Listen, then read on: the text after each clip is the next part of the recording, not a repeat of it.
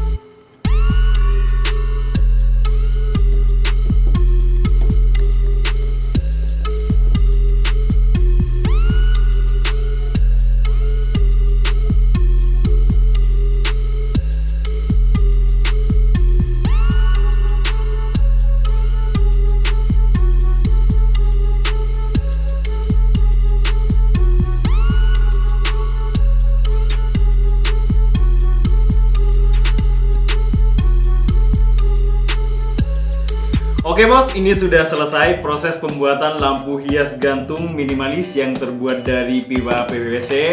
Modelnya sangat keren bosku.